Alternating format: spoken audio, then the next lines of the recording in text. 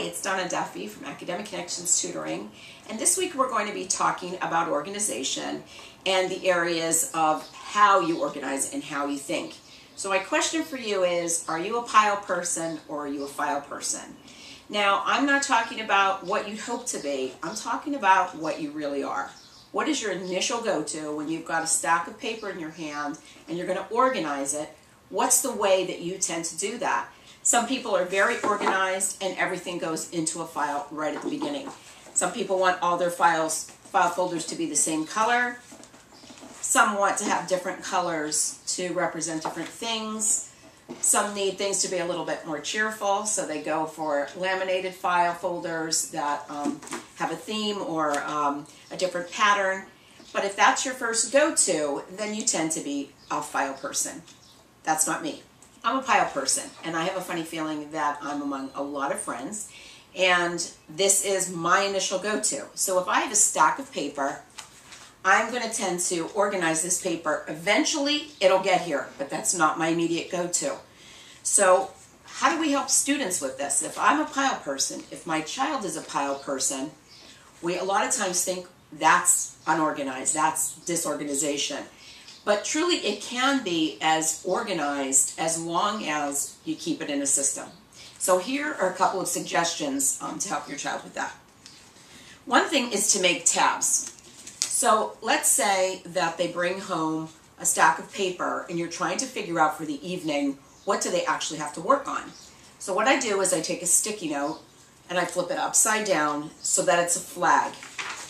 And then I write whatever the topic is that I'm going to use for that stack of paper. In this one, it would be homework.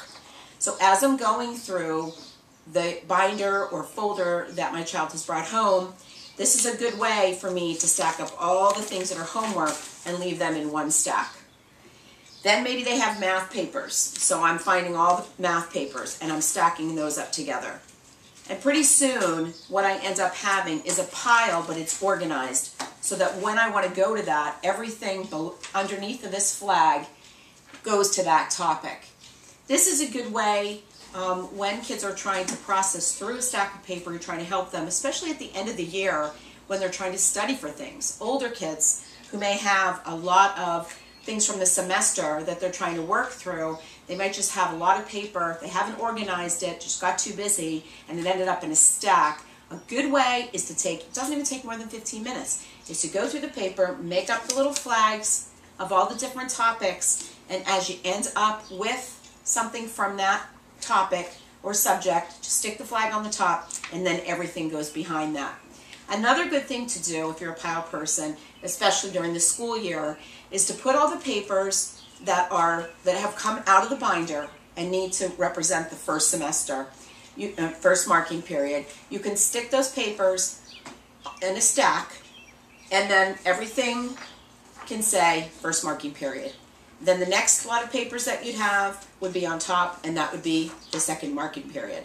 You can also do that with subjects. If it's just too much for them to keep tidily in folders, all the papers that live under one stack can be math. All the papers under another one can be English. So it's a way for them to still, as a pile person, be able to keep things organized so it's not in total disarray.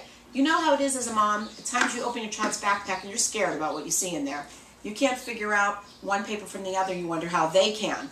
And this is a really good way for them to get a hold of that paper, organize it, and then be able to go to it so that they can use it to study again, as notes that they need to refer back to, assignments that they need. Maybe you have a whole stack that's just things that need to be handed in the next day.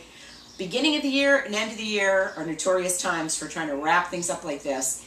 But figure it out in yourself even as a mom. What kind of person are you? Are you a file person? Are you a pile person? Like I said before, not what you'd hope to be, but what's your immediate go-to, and then work with that, making it okay. That's the way you organize. That's fine. Just make sure that you stay making a system that works for you and your child.